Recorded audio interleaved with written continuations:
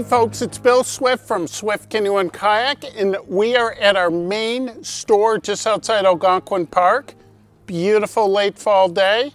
You've just received your beautiful new Swift kayak. This is a Kawasa 13.2 in Sunburst, Kevlar Fusion. It's got a skeg. Now it's one of our demos, so it's got some watermarks and other things on it, but let's envision it's your boat. You're gonna get tucked into the seat a copy of your sales invoice, and in the back of it, there's gonna be an owner's manual. And the owner's manual is gonna have lots of good information for you that you're gonna wanna read through. All of this information is also online, and we want you to go online. Go to the warranty page, and there's a green button. You can register your boat.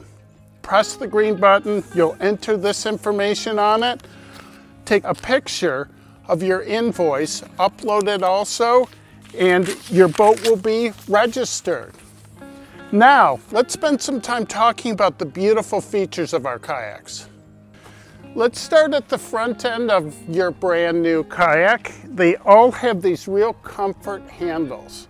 You can really use these when you're tying your boat down on your vehicle.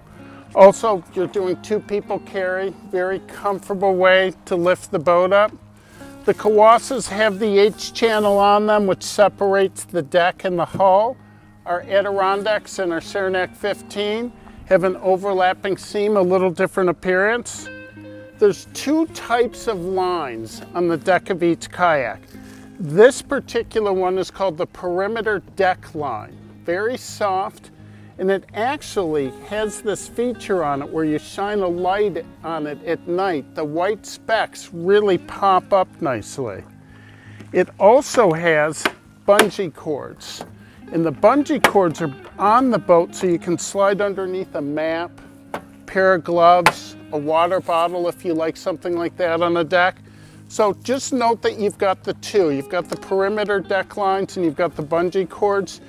You don't want to lift your kayak up by the bungee cords. Even the perimeter deck lines aren't really designed to really crank like crazy on them. I try to do most of my lifting on the cockpit rim and around the handles. Now let's talk about the hatches. Many of our boats have solid bulkheads and hatches on them. And all of the hatches have these straps. There's a rubber gasket. It's actually a car door gasket with a channel that you just put right down on.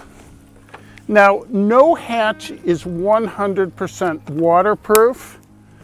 You can get small drops of water in. These are pretty water resistant. Put everything in a plastic bag or rubber bag. If you want to make it more dry, a little bit tighter seal, what I do is I push down on the end and I crank these straps a little bit tighter on both sides. Gives a little snugger fit if I'm really going out on a longer trip.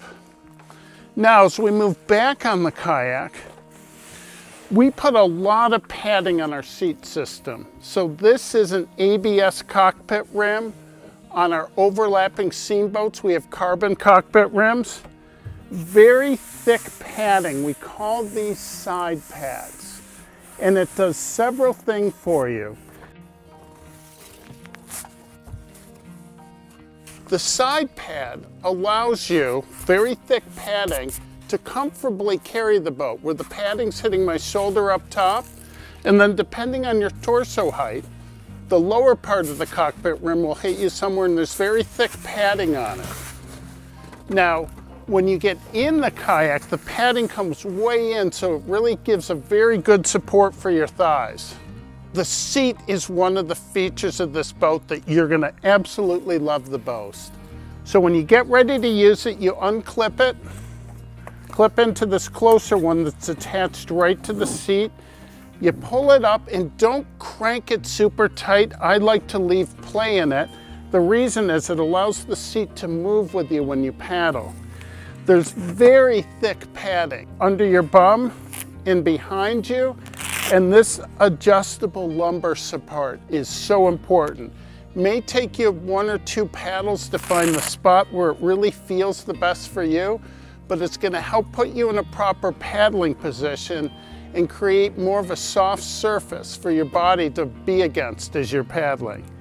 The foam for your thighs really creates a super comfortable position. So we've switched to show you the Adirondack 13.6, which has the carbon cockpit rim, an overlapping seam on it. And what I like this is I can really show you the foot braces nicely. So the foot braces slide back and forth right from where you're sitting. You can adjust them. So when you put them in, you can just lower it down and it locks it in place. When you want to move it, you lift it up and you pull it to the right spot. You don't want to pull it way away from you like this. We've had people that have broken these bars by trying to pull it like that. You just lift it up and just push it. Really works sweet. When you first get your kayak, they may be a little bit sticky. They take a little while to really work their way in. But once you get it set up, you get a real comfortable position on it. So let's go to the back of the boat. Some of our models have a paddle slot, which locks the paddle in place while you're getting in and out of the boat. We'll show you that in a bit. So again, it's got the perimeter deck line on here, and then it's also got the flexible bungee cords on it if you want to put more gear in the back deck. Stern deck on this model. Here's an important feature. This is a stainless steel security loop.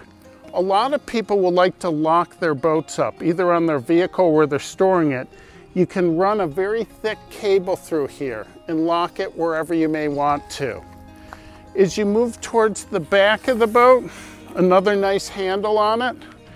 Now this boat has the serial number plate right here, and the last 4 digits represent the month and the year that it was built.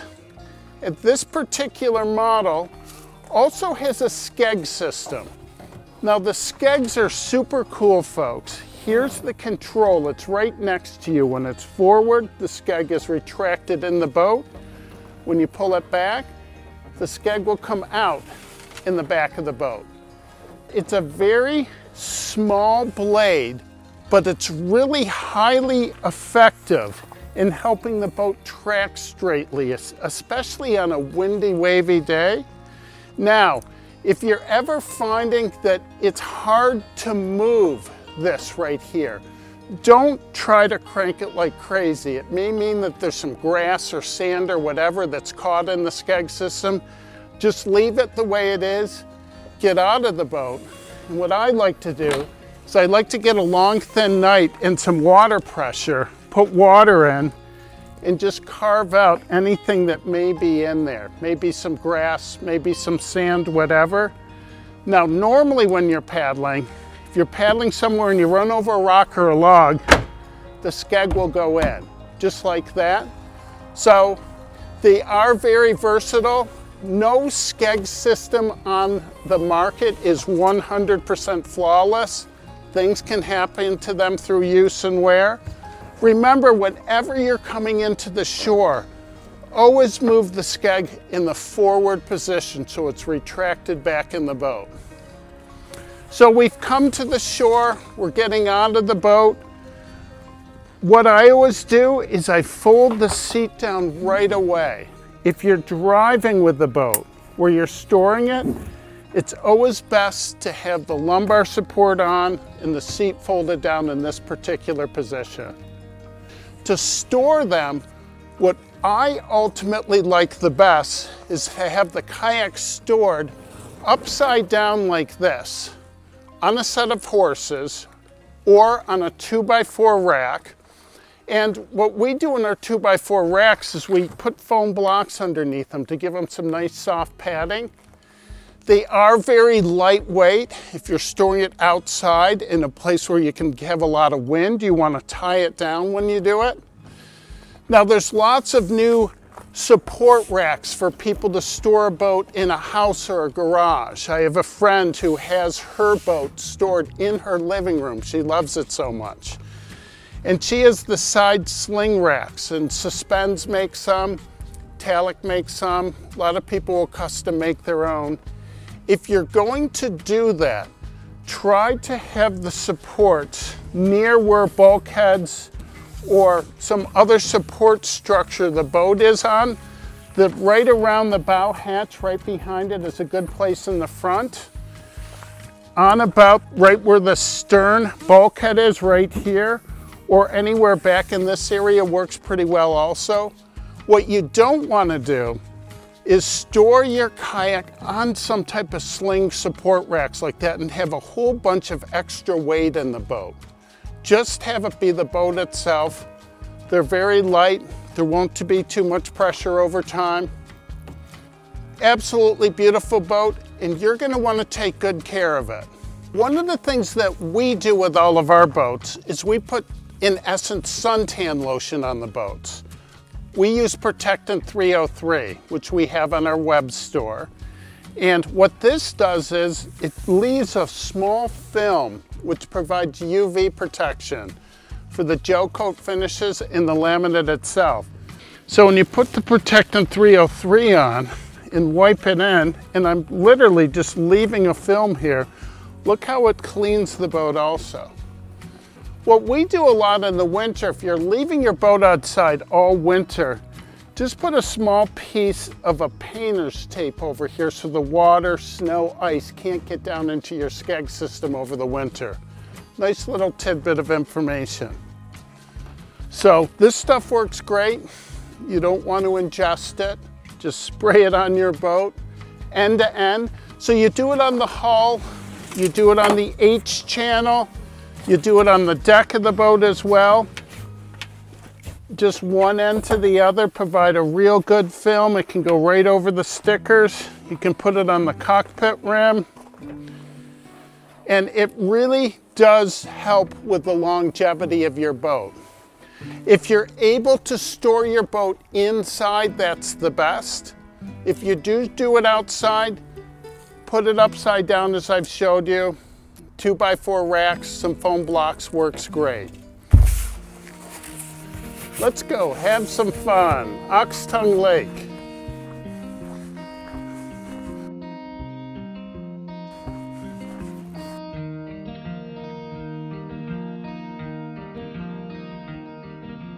So I'm going to show you an easy way to get in from a dock. You can also do this very similar technique by putting your kayak sideways on the shore.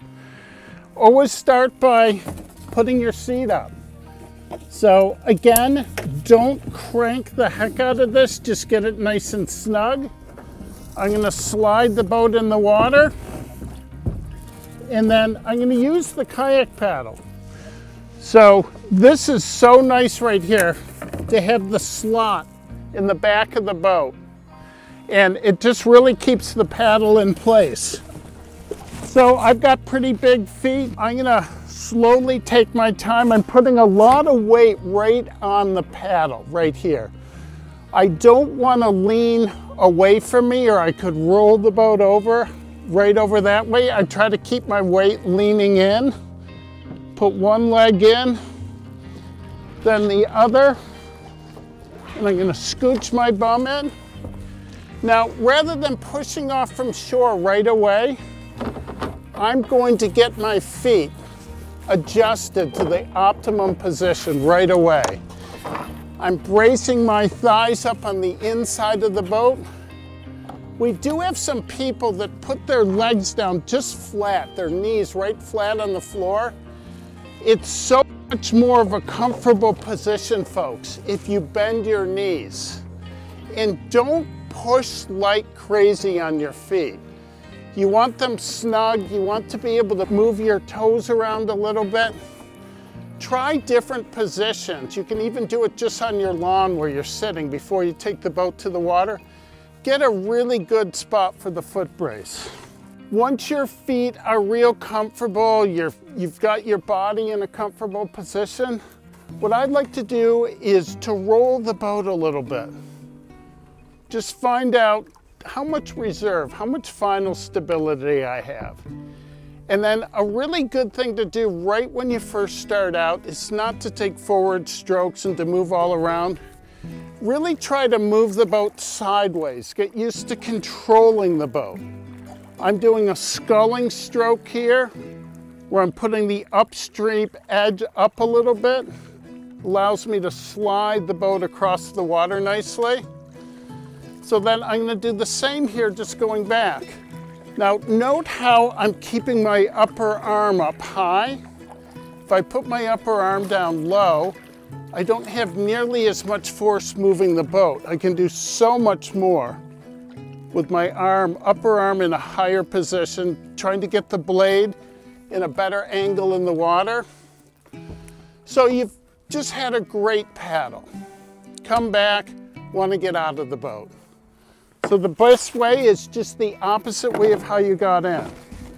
Put the paddle right behind you and find a nice comfortable spot. Really push down on your upper body and slide one butt cheek out first, then get both butt cheeks out. So all these Swift kayaks are beautiful. We're going to be doing some videos on proper paddling techniques. You're going to learn to get to know how to control the direction of your boat by doing lean turns and so on. It's a beautiful craft boat. Enjoy it. Have some fun with it. Cheers.